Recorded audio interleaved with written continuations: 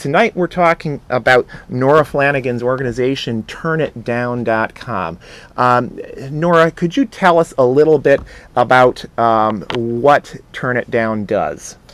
Mainly we collect information. We keep track of white power bands that are touring, releasing records, what their efforts are. We look at the organizations that can sometimes be bankrolling them. We look at their affiliations, both official and unofficial, and we try to keep track of what it is that they're doing to try to recruit youth, and we then take that information and share it with all relevant parties. We've got sections of our site for parents, teachers, bands. A lot of bands want to know when they're traveling the country what to look out for, because we've talked to a lot of bands that get booked for a show and they get there and they realize they've been booked with 2 neo-Nazi bands and they had no idea. And you can imagine the crowd that they've then drawn. Yeah. So we share the information with everybody, and we also talk a lot to youth all over the country who see this problem coming up at their school, in their community, and we help them we walk them through their situation and what they can do, and we give them as many resources as we can. Again, that's TurnItDown.com. You should check out that website.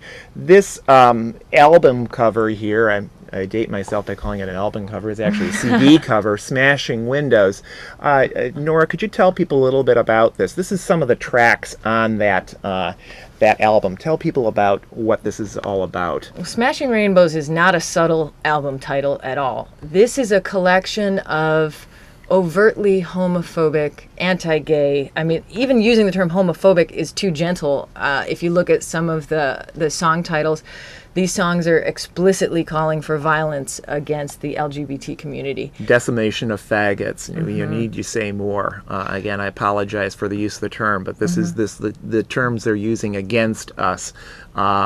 Those who are perhaps familiar with the work of the Gay Liberation Network know that we have been involved in a campaign against a so-called murder musician by the name of Buju Banton, who calls for killing lesbians and gays in the lyrics of some of his so-called music. We have been successful in actually canceling Buju Banton's a concert here in Chicago and a number of other major cities. Unfortunately, the tour is still going forward, and though it may be a little bit difficult to read there on your screen, I would encourage all of our watchers to check out the cancelbujubanton.wetpaint.com site. That's cancelbujubanton.wetpaint.com.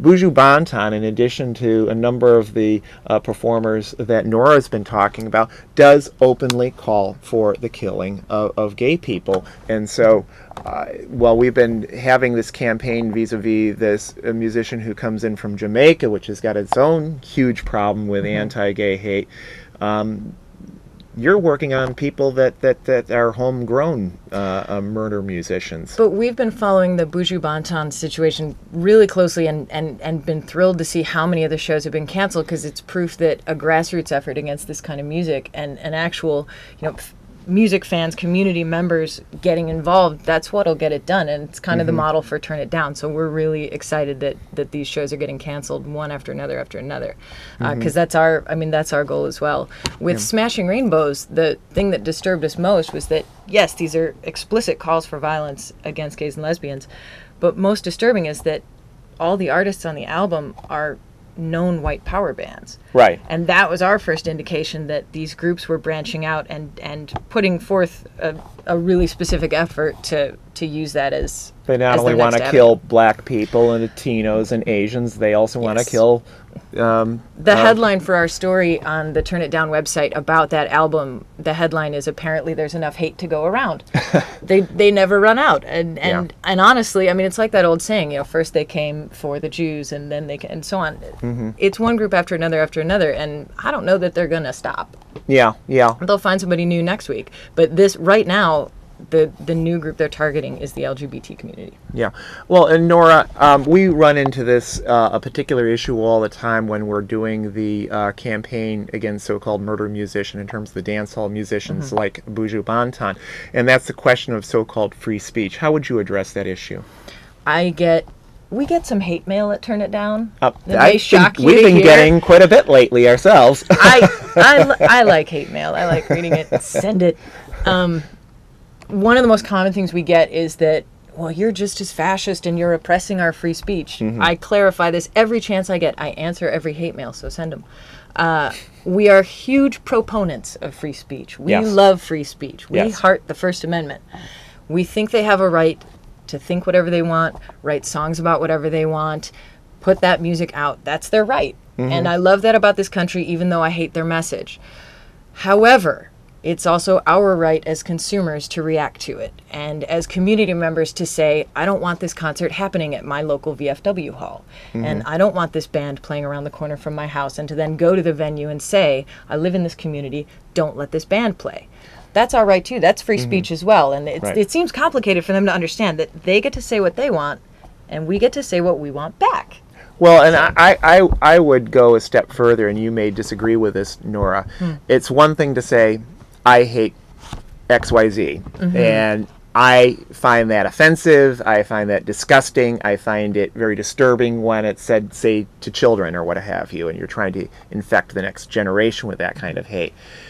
It's another thing to say, I want to kill you, I want to kill someone else, or what have you, that is not protected by the First Amendment. And those who say, the shouting fire in the theater argument, those who say that to call for the death of anyone is a part of the First Amendment don't understand the Bill of Rights. Absolutely. I mean, they literally do not understand the Bill of Rights. And it amazes me how many supposedly educated people come up with that argument, and they don't know the first thing, frankly, about the Bill of Rights. Right. No, the line is definitely drawn, and most of the music we deal with doesn't issue commandments to its listeners to kill people.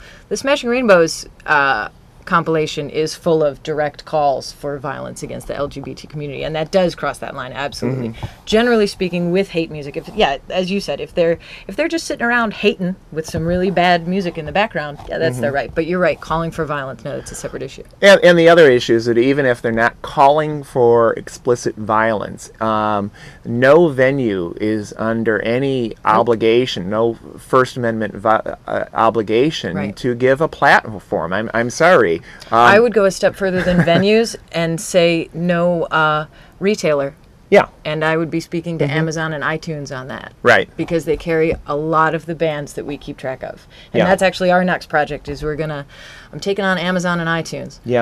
To try to get them to stop carrying hate music. And people call that a violation of free speech. And that's a completely different issue. That's a privately owned retailer who can decide what they do and don't carry, just as a venue can decide what shows to host. Right, and certainly the far right has got no problem trying to ban pro-LGBT messages, and we're not going around calling for killing anyone, and yet they think that's okay to try and ban us. It's funny when they use free speech, hide behind it, and then deny that it exists. They're really choosy on that. Yeah. Well, and one of their big things, they know that if they play the victim role, they are in a stronger position. And so we have hate groups like the Illinois Family Institute or Americans for Truth Against Homosexuality. That particularly they try to play the victim role, like we're trying to take away their rights. That's that defense posture again. If they can position themselves that they're defending themselves against, I don't know, you, me, whoever,